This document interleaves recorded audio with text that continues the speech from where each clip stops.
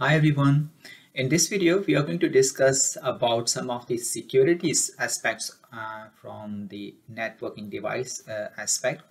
So we have Cisco router or switches. We configure some of the passwords there so that only authorized users can access those devices.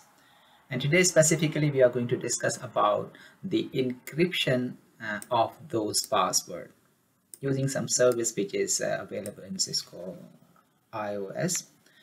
So we know that these routers and switches, we can access these routers and switches using its command line interface. The command line interface can be accessed via console port, and the same command line interface can also be accessed remotely using telnet or secure shell. And we configure the password because we want that only authorized users can access it. So in this case, when we try to access that router or switch, we will be prompted on a screen like this, you see here.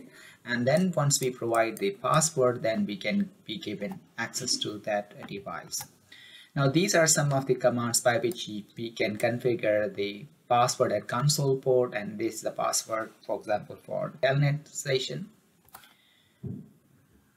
Now, this is a way that we actually configure this password, for example, on the console port. And once we have configured this password, and then if we run the running configuration, or we run the command that is show running config, then we can see the password there like in a plain text. See here. So this was the password. For example, we configure this password, and if we go, if we run the show running config, we can see this password.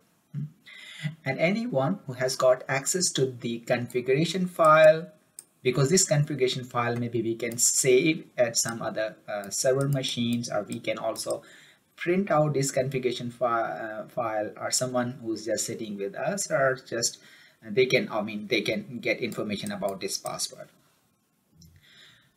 So exactly in the same way, if we want to set some password on privilege mode, privilege exec mode, then we have this command as enable password, and then we can use any password here.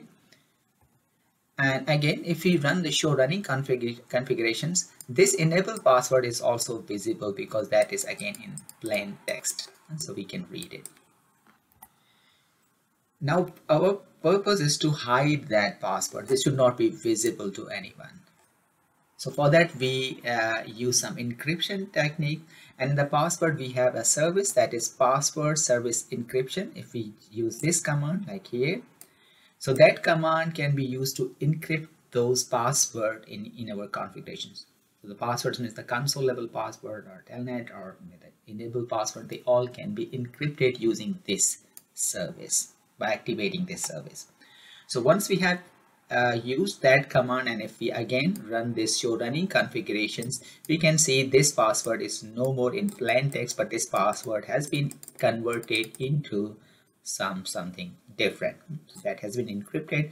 And this actually 7 shows that this is the encryption type, and this 7 shows that that password has been encrypted using this service password encryption. But unfortunately, there are many tools available on the internet that can be used to decode that password. It means just if we have this sheet, or if we know these numbers, we can use those online tools and we can come back to our original password. Let's see what tools are there. Just I want to say that this is only for learning purpose, and let's see what tools are available.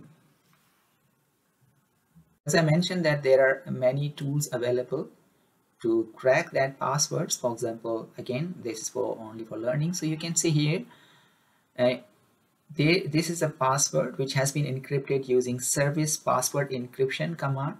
And let's say this was the encrypted password, and if we use this value and copy and paste this value here, and then we just click there, so crack password, it can give us the plain text password. For example, in our case, if we see that what is the encrypted thing for newbie, so we will copy and paste that thing, and we will be able to recover that password using this tool. So this is the weakness.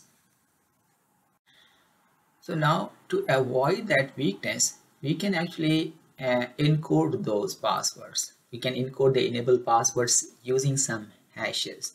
So hash is a mathematical formula by which we can encode our passwords. So if you use just this simple command, that's enable password, and then whatever password we use, so we know that this password will be in plain text, everyone can read it. And now instead of this password, if we use this command, that is enable secret, so with this command what we will be doing, so it means we will be using some hash, we will be using some mathematical formulation to calculate some hash value. So this is the password which we are setting. So it means that this password is encrypted, and encryption which we are using, that is encryption type is 5. So hash is basically what we are repeating again and again. So we are using some password. So for example, this is the password, and then we use that password as an input to some mathematical formulation, that is hash function. So hash function actually transforms our password into some fixed length value, and then whatever is the value, that value will basically be saved in these router in Cisco routers or switches. So hash value will be saved, not the actual password. So this means with this command, this means we are going to encode our password using a mathematical formulation, that is hash function, and specifically the hash function you will be using this mathematical or this algorithms, that is MD5, message digest 5. And this, when we run the show running config, this will be shown, or this will be indicated using 5. So for instance here we see here, so instead of, so when we run show running configuration after this command, and if we run show running configuration, we will be saying the hash value here at this point, and instead of 7, which indicates that the password has been encrypted using service password encryption, so instead of 7 we will see a value of 5, and 5 indicates that at this time this has been actually encoded using MD5. Now let me clear it. We have the same command, the same function can be enabled using this command. Here we actually specify that algorithm type, that is MD5. We explicitly mention that now we are using this MD5 to encode our passwords. Rest of the things remain same. So these both of the commands mean same. So here this is, you see this bracket indicates that this is optional. So this means that we are using MD5 to encrypt. Now still we have even more strong, I mean we have some stronger way to encode those passwords, and that is mathematical, algorithm, that is SHA-256. So now we have a different way by which we can calculate the hash value, that is SHA-256, and that is stronger than MD5, and for that we have enable algorithm type, and this is the command, and this is the actual password which we are going to configure. So this means we are using this algorithm to calculate the hash value for our passwords, and in show running configuration this will be indicated by this. So this is means the encryption type of 8 means this time we are using this algorithm. And we also have some other method, that is this, by using this SCRYPT. So again we will be using the same algorithm, that is SHA-256, and this will be shown as this encryption type of 9. So they will be using the same algorithm to calculate the hash value, but they actually differ in the way they implement this. So it means the same, but how they calculate, how they are going to calculate the way, the method by which this has been implemented in this in the calculation of hash value, that is different. So this is different, and this is also different.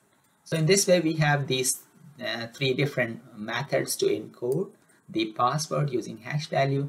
So this, if we go from this direction to this direction, it means this is the strongest one. Okay, so this was some overview. So that was only for the password, but sometimes we also create a local database of username and their associated passwords.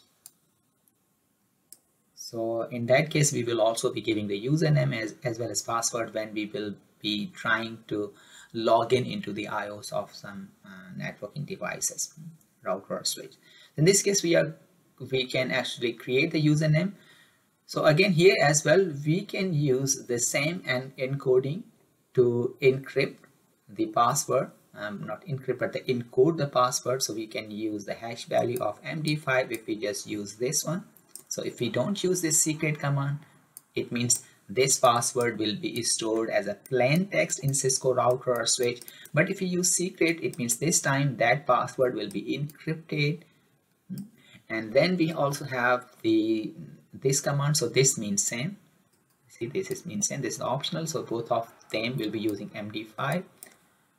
And in the same way, we have this algorithm type SHA-256. In this case, this password will be saved as a hash value, which will be calculated using this algorithm. And the same way, we also have SER script method to save our password.